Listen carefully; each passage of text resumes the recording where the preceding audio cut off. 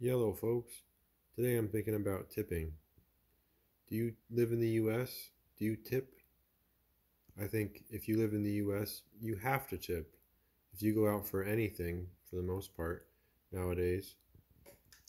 If you go to your standard cafe or food truck, they're going to have one of these touch screens.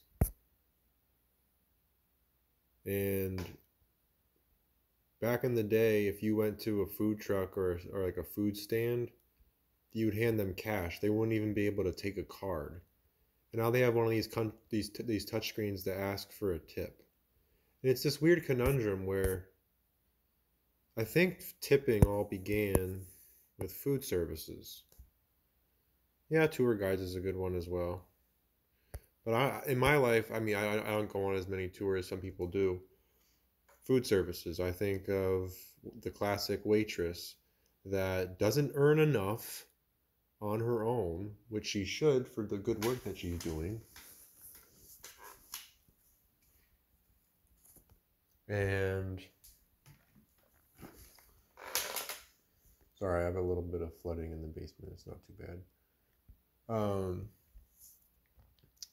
and then she has the grand incentive to press forward and communicate with people in such a lively, charming way with a steady smile and almost phony behavior, especially just so as to receive a better tip in some cases.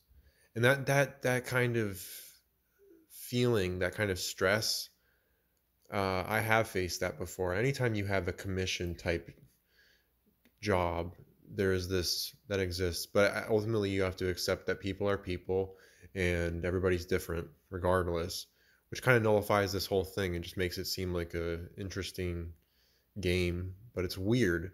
Tipping is weird, and I don't like it. It doesn't make me feel comfortable. I feel like the people should be covered with the given bill. You don't have to do that extra bit and do that extra math.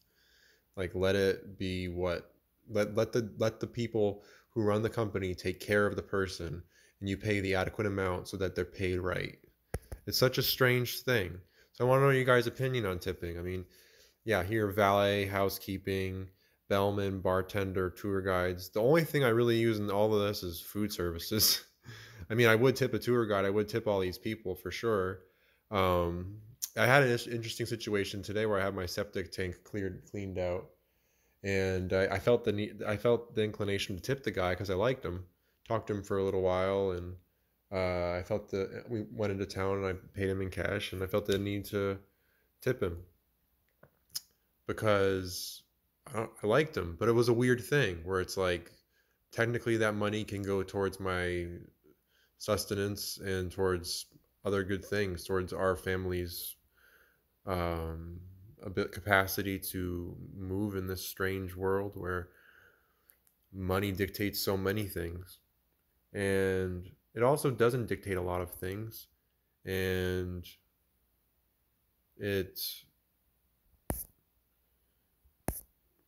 it doesn't really have to sway anything. But yeah, tipping is a bizarre culture, and it does feel like things have gone up. Like it's more of what you used to have. Like we are on a tighter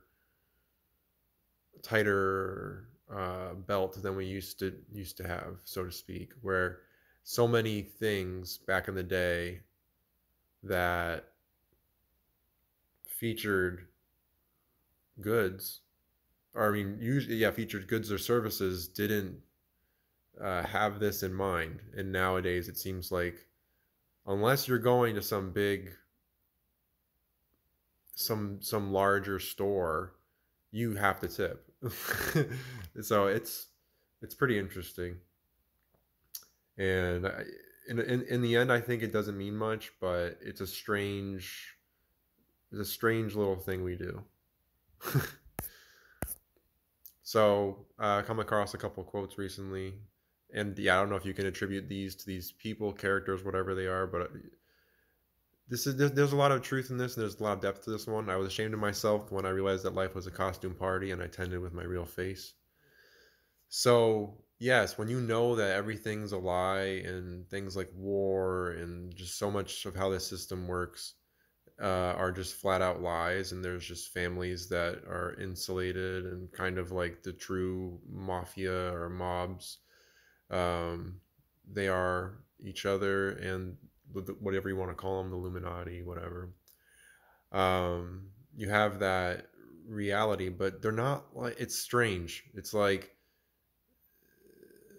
I don't know exactly how it works. It's pretty weird, but they seem to track certain people and they seem to do evil things. But at the same time, if your heart is in purity in the spirit of Jesus and in the light, then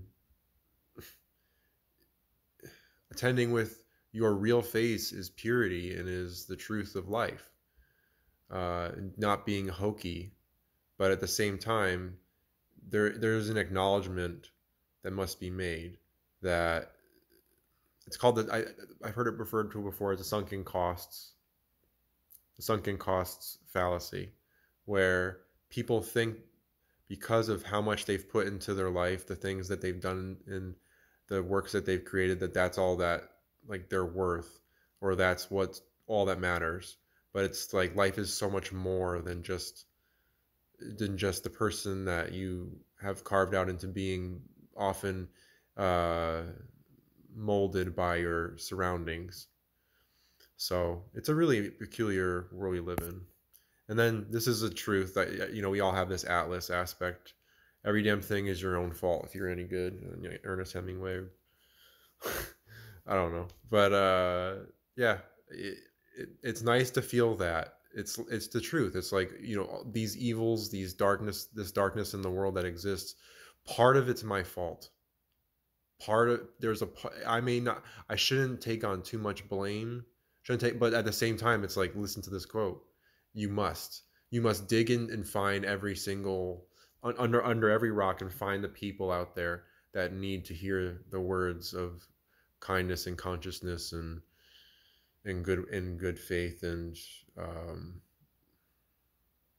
being one with each other and sharing as brothers and sisters and not seeing the fake binds that are created by, I guess at the end of the day it's Satan, or just I guess fake territory lines, fake. It's all one earth really at the end of the day, and it's all your own fault. For it's not literally. It's hard. This one's tough. I mean, it's an interesting one. Um, it is your fault. You got to change things. If you're eternal God connected, then you've got to change every little moment of your life for optimistic, creative today. All right, and with that, you guys have a good one.